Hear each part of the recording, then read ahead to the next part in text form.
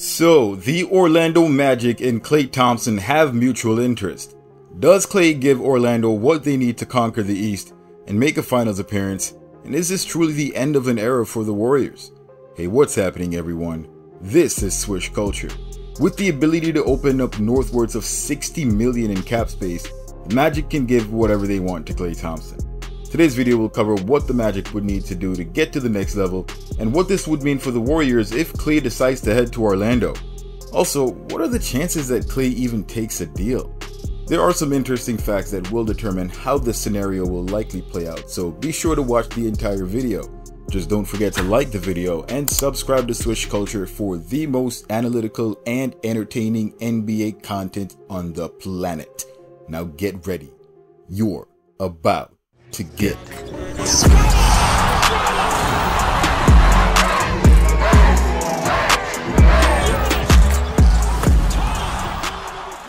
The Magic were eliminated by the Cleveland Cavaliers, where it took the best out of Donovan Mitchell to close out the rebuilt Magic in a Game 7. One of the biggest shortages of this team has been the fact that they lack shooting. Their best shooter this season has been Paolo Banchero, who shot 40% on threes. The problem with that starts with the fact that he's the Magic's primary offensive initiator, leading the team with a 29.6% usage rate. Although Joe Ingles did shoot 43.5% coming off the bench, but we're gonna ignore that for now. Banchero was also 6'10", and with a bag that gets him any shot he wants anywhere on the floor, an outside game should only be complementary to his abilities. And it is. For a player like Banchero to be shooting 40% from distance shows that he has a complete game and is going to be a dangerous first option for years to come. So it goes without saying that he isn't going to be able to take enough outside shots to properly space the floor for Orlando, especially considering he's the player that would be needing that space. So who's currently spacing the floor for the Magic? Good question. Their highest volume shooter is Jalen Suggs with 6.9 attempts per game. Volume shooters like Steph Curry and Damian Lillard are averaging upwards of 10 or more three-pointers per game, and in the case of Steph Curry, hitting them at a rate above 40%. Okay, so maybe it isn't fair to compare to the greatest shooter to ever play the game. Let's use someone everyone's been saying is washed. Klay Thompson. Klay shot 9 attempts from deep this past season, hitting 38.7%, only 0.2 percentage points higher than the lowest he's ever shot in his career. That also happened 2 years ago when the Warriors won the championship. So if you're the Magic and you're looking at what you're getting out of Gary Harris, you look at Klay Thompson's record and the cavernous gap between the two, you're probably salivating at the addition of a player like Klay to that roster. That's an enormous upgrade for Orlando. Not only do they win more regular season games after winning 47 last season, they now have the floor spacing from the sheer respect players have for Klay, whether he's giving you his best night or not. Banchero now gets to feast and get to the line. There's not as much pressure, although there is still plenty, on Franz Wagner to shoot the three. If anything, he'll also benefit from defenders selling out on Klay. Simply put, he'll be getting a lot more wide open looks.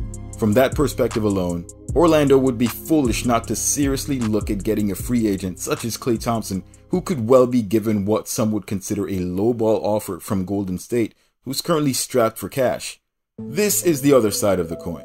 You're probably wondering, well, if the Magic could use Klay and get even further in the playoffs, why can't the Warriors offer Klay Thompson the same amount of money, keep him, and bolster up the rest of the roster so they can make the playoffs? Good question.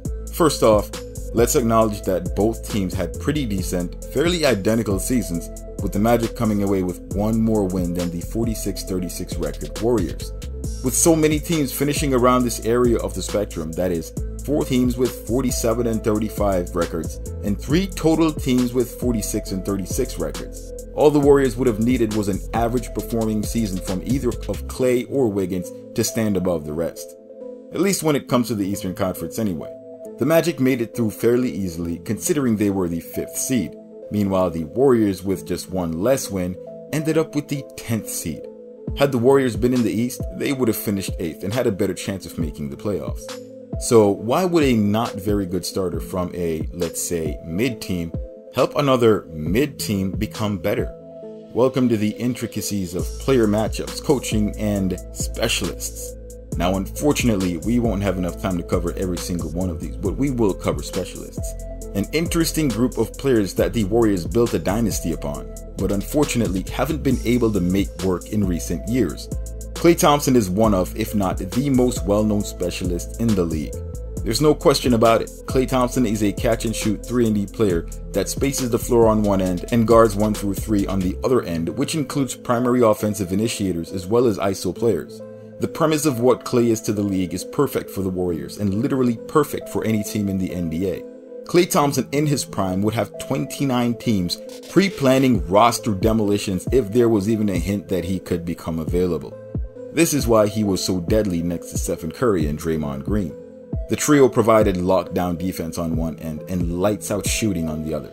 This team proved that being a specialist can be a crucial aspect of a championship team, but clearly that's not the Klay Thompson that's available anymore.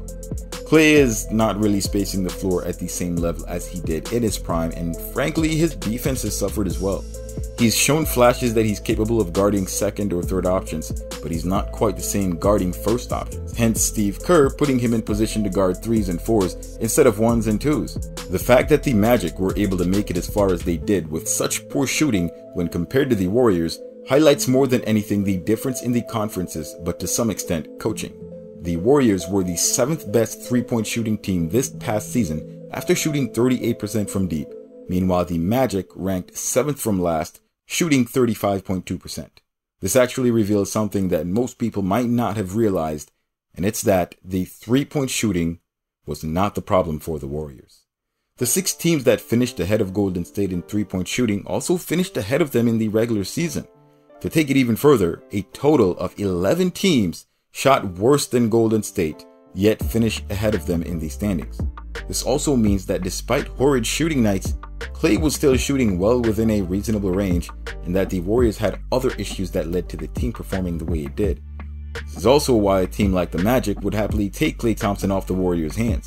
Klay shot 38.7% in what was a down year, and with him being their de facto volume shooter, not only would he hold more value to a team like Orlando, but if Klay goes back to shooting above 40%, the Magic could see themselves getting to the second round based on just that fact. They've got a young core set to improve next year, which could see enough improvement to go toe-to-toe with the best of the Eastern Conference. Now, Klay wouldn't replace Suggs in the Magic lineup. Last season, the Magic had Gary Harris as the shooting guard, and in 24 minutes a game, averaged just 7 points, while shooting 37% from 3 and 44% from the floor on 5.5 attempts per game. Klay replacing Harris in the lineup would be a good first step in the right direction. Harris is an unrestricted free agent this season and likely won't get an offer sheet from the Magic. Now, interestingly enough, the Magic had the 4th best bench points per game in the regular season, behind only the Pacers, Jazz, and Warriors. They also ranked 4th in steals per game, 3rd in blocks per game, and 3rd in field goal efficiency, making them one of the most formidable bench units in the league. This shows the depth of the Magic and the potential they have with just this trade coming next season. Both Mo Wagner and Joe Ingles have a team option this year. While the team will most likely retain Wagner, Ingles and his $11 million could be looking for a team. This will free up cash for any veteran free agent that might become available.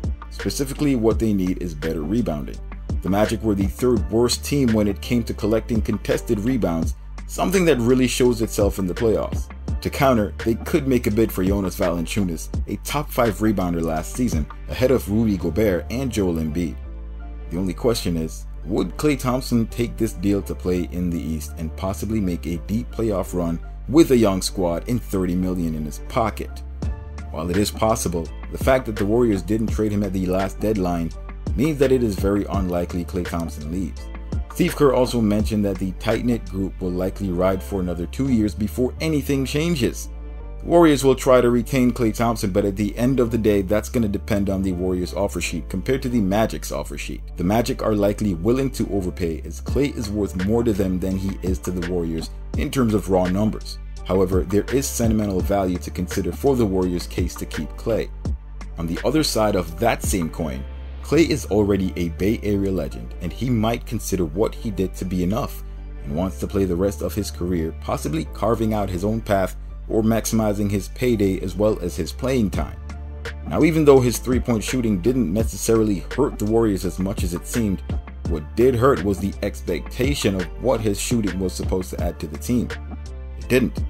If Klay is now ranked amongst your regular shooters in terms of overall shooting percentages, then a diminished role at Golden State that allows them to sign a superstar talent to help the team could see the Warriors compete at the same level they did in years past.